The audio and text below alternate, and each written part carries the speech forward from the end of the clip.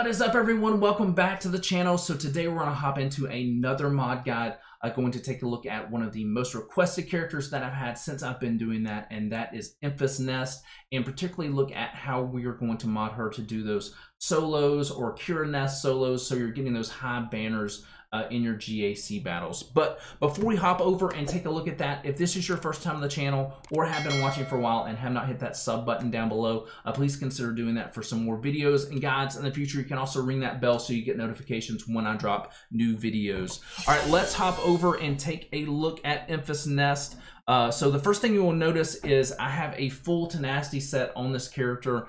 This is probably 100% the way to go for this character because of the way her kit works, because of the retribution that comes in. You're going to make sure that you're not getting hit with debuffs, particularly days. That's going to be a really big deal if you get days with this character, and it's going to ruin some of the solo abilities that you have.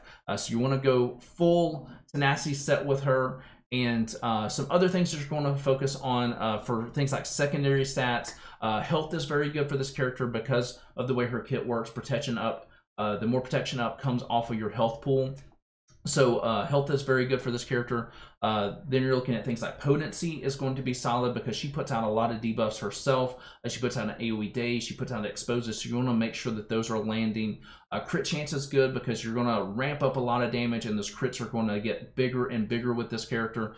So that's very good to have. Offense is good for this character. So really anything offensive minded really works well. The main things you're going to focus on are tenacity. Like I said, potency's good. This is one of those rare characters though where I think speed is not as big of an issue because you want to be getting hit so your retribution goes back and strikes those characters that are hitting you.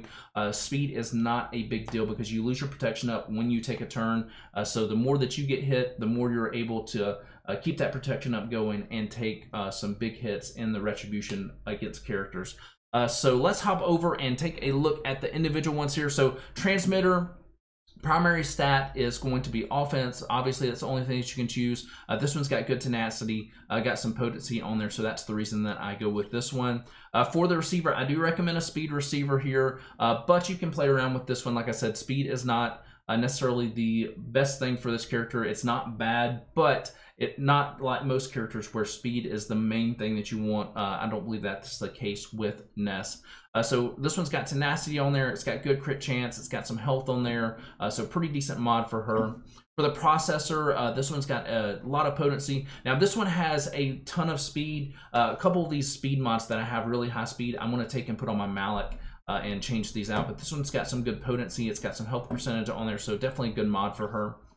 For the hollow array, definitely recommend putting in a crit damage mod here. It's going to ramp up over time with the way this character's kit works, and you're going to get some massive crits. So the crit damage definitely helps that out. This one's got good tenacity. Defense is not terrible for this character either, and it's got some offense on there, so pretty solid mod. For the data bus, definitely put in a health one here. Like I mentioned earlier, your protection up comes off of your max health pool, so you want to have a health mod in here. This one's got good tenacity. It's got some potency on there as well. And then for the multiplexer, if you're going with a tenacity set, you've got to have a tenacity multiplexer. This one's got a bunch of speed, offense, and health on there, but definitely make sure that you're going for that primary stat tenacity, and it will definitely help you out as far as getting those buffs landed on you. So if you notice here, I've got 140% tenacity. I think that's a pretty good benchmark to go after. I've seen people up over 150% too, which is really, really solid for this character. But you're definitely want to make sure you got high tenacity. Like I said, speed is not a huge thing. You know, anything around maybe 230 to 250 range is going to be fine for this character, I think. And then crit damage, definitely want to make sure that you got plenty of that going in there, and you will be solid to get those solos going for this character. So if you've got some questions, leave those down below. If you've got some comments, some different ways that you're modding her that works really well, be sure to share those down there for the community, and I will see you guys in the next video.